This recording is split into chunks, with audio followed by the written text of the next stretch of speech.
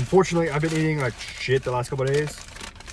I've had McDonald's for breakfast, Taco Bell for lunch, some other shit, only because like I'm at my house, which is being repaired, and since it's being repaired, I don't have my kitchen.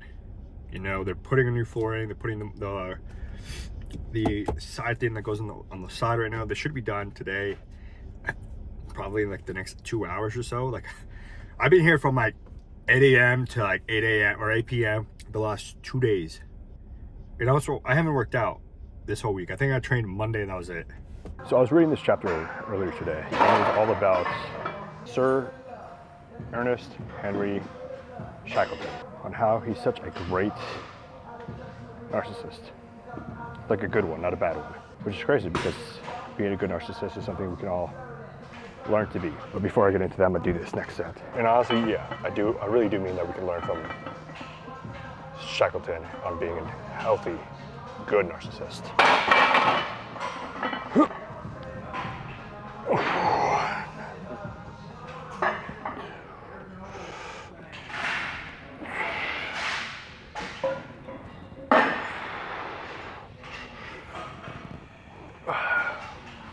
I could have 100% done 2 more reps, but I'm conserving my energy for the next 4 sets because I'm going heavier just by 10 pounds. So it's not going to make like a huge difference, but it is going to make a huge difference. So that was 10 reps. And now we're going up to 80s. And the most I've ever done with the 80s is 5 reps. So I just got to beat that. So yeah, before we could talk about Shackleton and being a good narcissist, we have to talk about the bad ones. And narcissism gets better up because of people. It's just a way to describe people. And how they decide to use your skills, well, that's up to them. The majority of people decide to use them in a negative way. 1, 2, 3.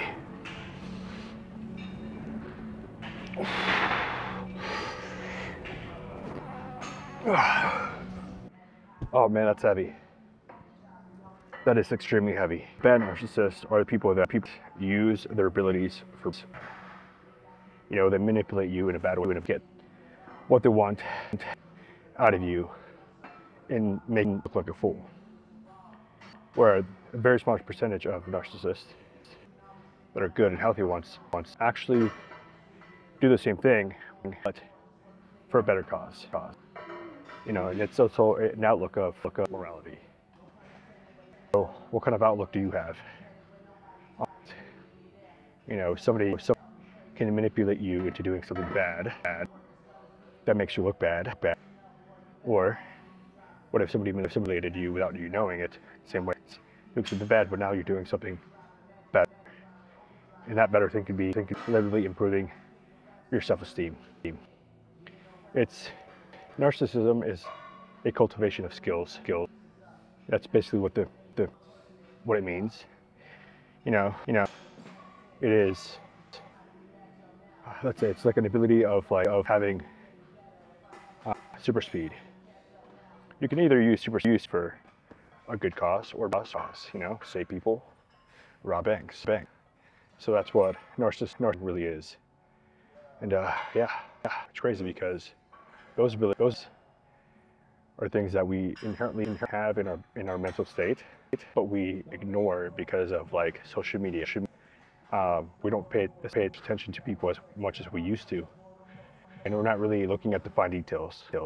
So we don't have the ability off the bat. You know, we have to recall that ability because it was a very useful ability when it came to survival, living longer, and just making sure that you're alive and the people that are around you staying alive. You know, that empathy comes in survival situations, but it doesn't have to be just survival. All right, so I'm going light enough on this exercise just to kind of get a feel for the movements, kind of like do like a secondary warm-up. And we got it for like 110. And the purpose of this warm-up for me right now is just to gauge how much strength I have, so I know how heavy I am, or not how heavy I am, how heavy I can go, so that way I'm not going too heavy and just wasting energy that's not gonna provide me with much result.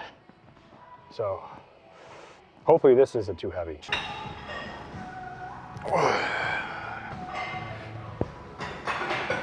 Yeah, we still want this to be effective.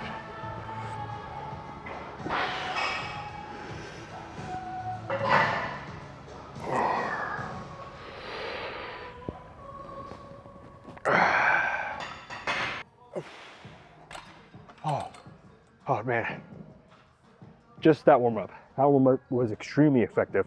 Unfortunately, I feel like a weak bitch because it's so light. But you know what? That's just part of the game, you know? The only way we're gonna get stronger is actually by coming in here, doing this consistently, and unfortunately feeling like a weak ass bitch from time to time. So let's go. Let's go 130. I'm gonna take a longer rest period to make sure I'm fully accumulated for the next set, since I'm going 20 pounds heavier, because I have to do more than 4. Yeah, let's call it more than 4, only because I feel extremely exhausted in my chest already. When it comes to working out, it's just the waiting period for your next set, because like, what do you do for those 3 to 5 minutes while you're resting, recovering for right another set? Like absolutely nothing. Like if you don't know anybody at the gym, you're probably not talking to anybody. If you're me, you're probably talking to a camera. Or a few people that you know at the gym that are just not here. Actually, the friends that I made here, I don't ever see them here again, or as often as I used to. When he got married, which sucks for him. I mean, he also started working the second shift, which is, you know, when he'd be training. So it's not so much the marriage, but it's him getting a second job, or one job on second shift. Not sure what happened to the other guy. He was in here beginning of summer, then never saw him again. All right, I'm tired of waiting. Let's get this next set in.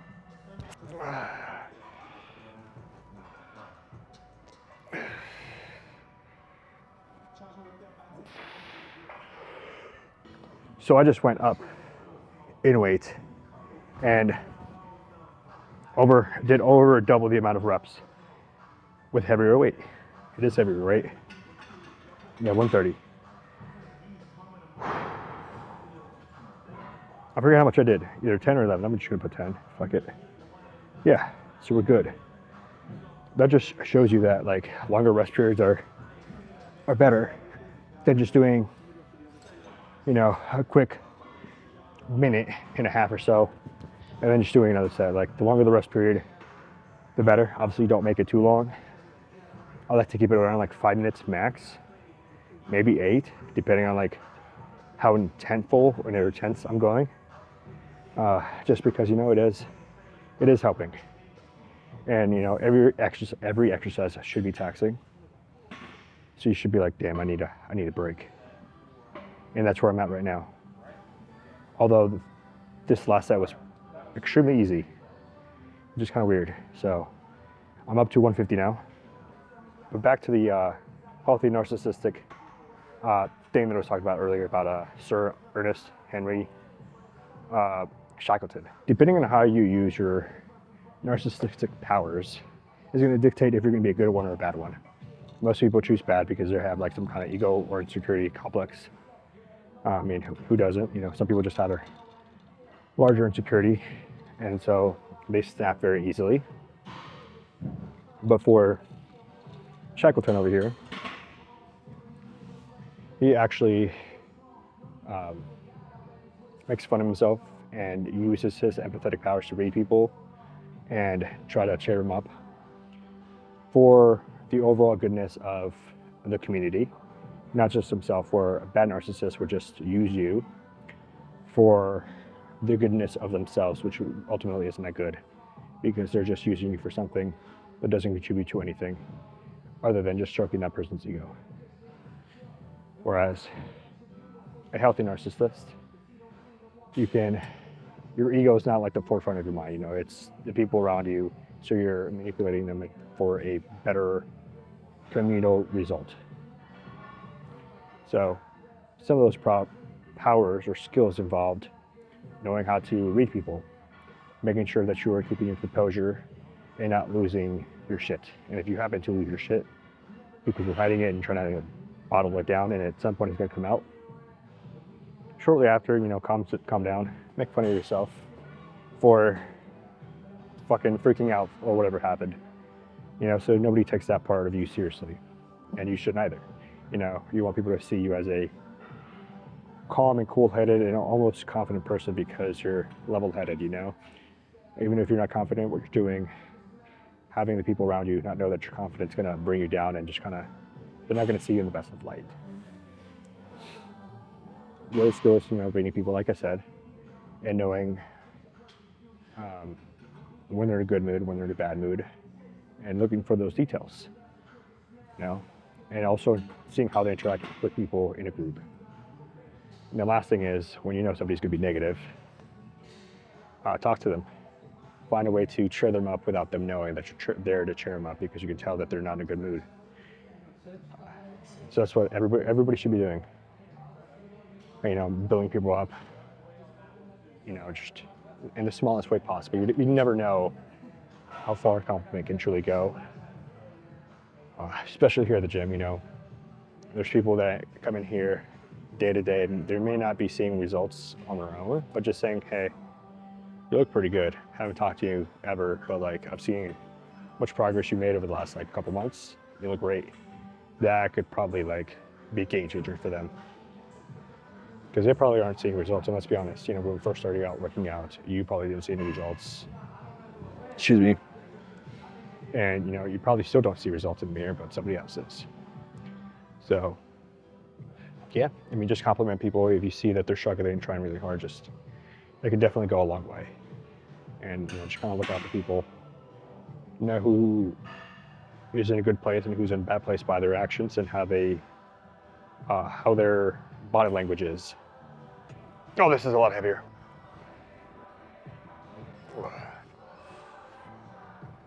Dude, let's go.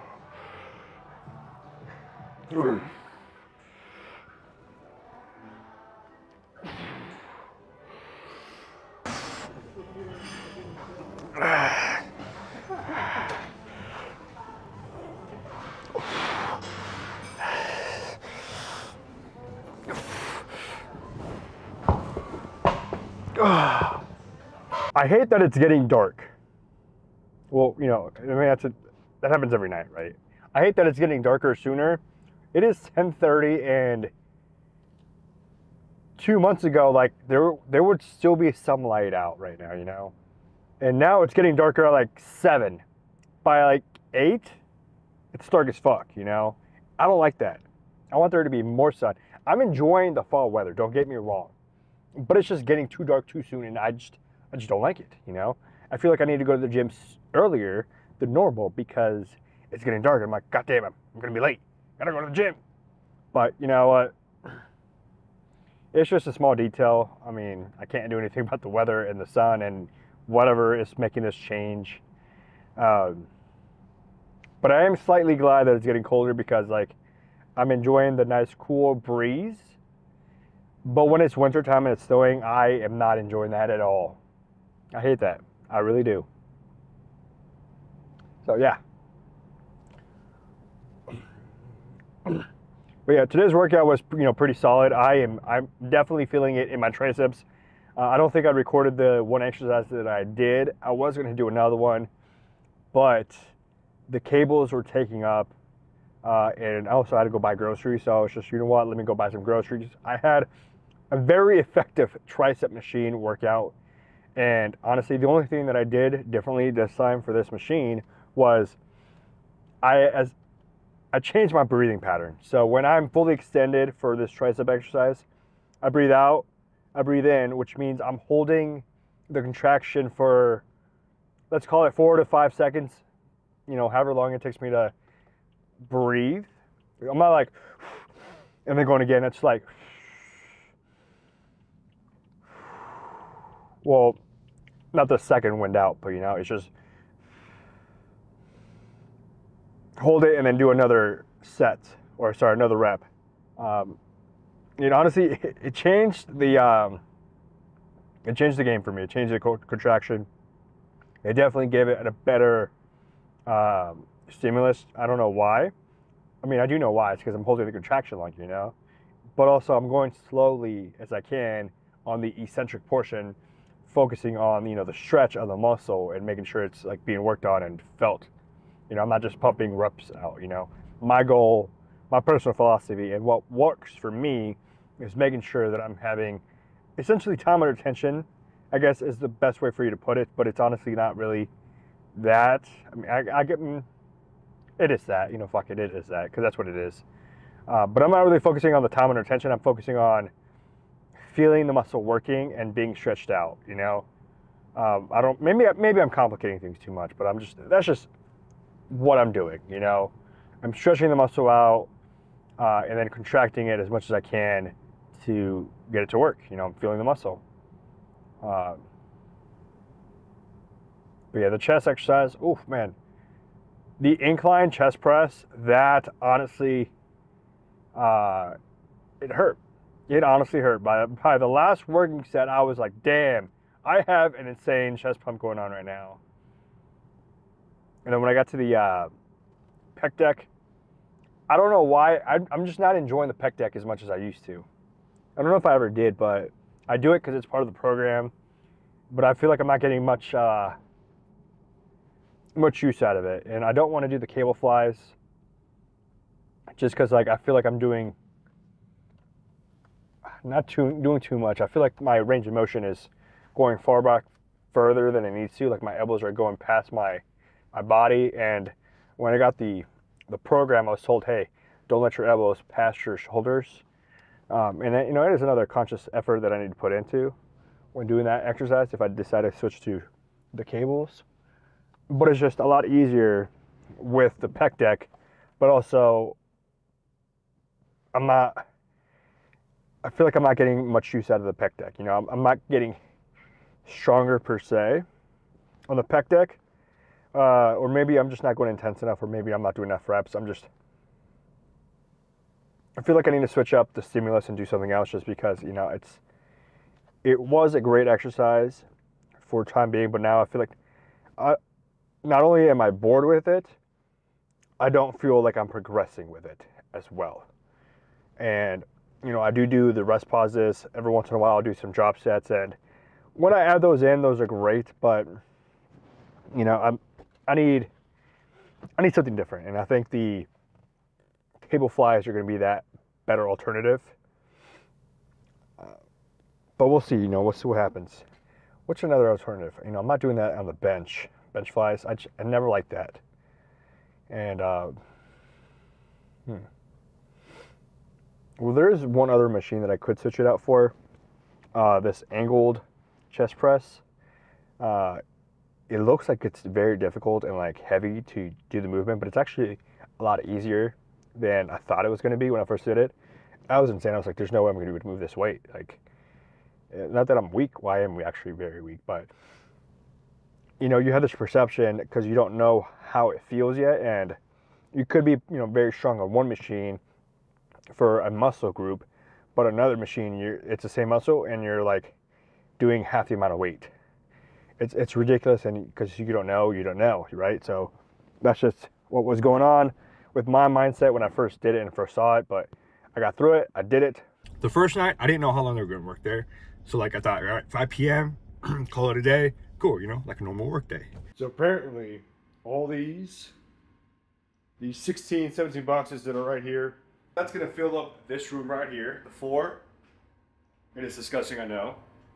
It's also going to fill the kitchen floor, the living room floor, and the other bedroom floor. I honestly do not think that that's enough floor for all of these rooms. There's just no way. I'm going to have to buy more. But that's just the professional told me, hey, buy this amount, and that's it. We'll put it in for you.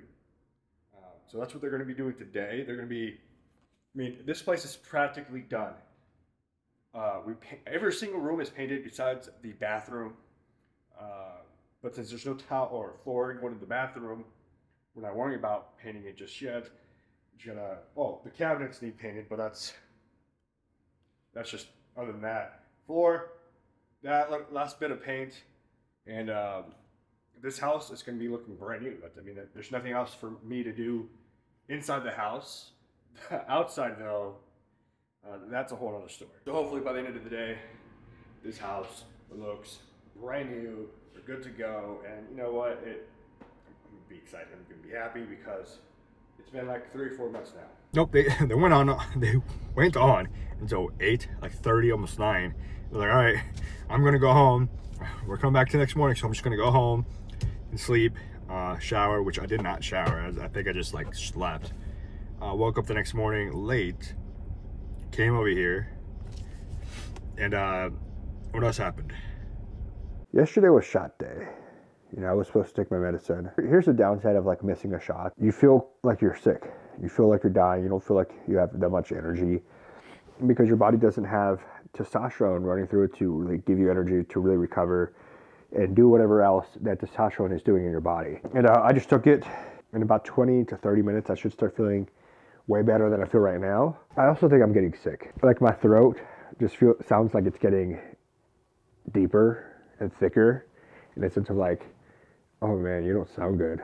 You know, like I sound nasally. My girlfriend is currently sick. She missed the last 2 days of work, like yesterday and today, because she just felt that bad. So I was with her this past weekend because we went to a wedding. Here's the positive side about taking testosterone. It helps with the immune system. So because I'm taking a TRT dosage of testosterone, which means I'm normal per se, it's helping with my immune system, which means I'm going to recover faster from a sickness than my girlfriend, which is a great positive thing. And so since I just took my shot today, I should be good to go by the end of the week. You know, it's gonna help flush it out. Say when you don't take it, whether you miss it because you just like forgot, you feel like crap.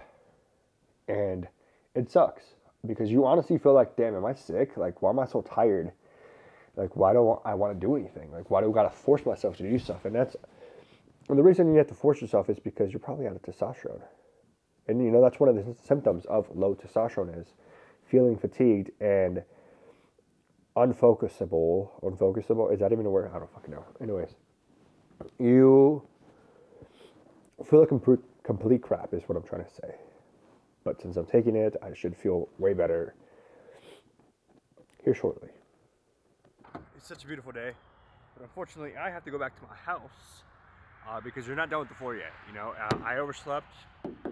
The guys were late yesterday, so hopefully they're late today because I am going to go stop by and get some food before I go there, because yesterday I did not do that.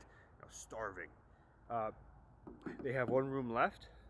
Hopefully they complete it. I thought they were going to be done the second day, which was yesterday, and they were not.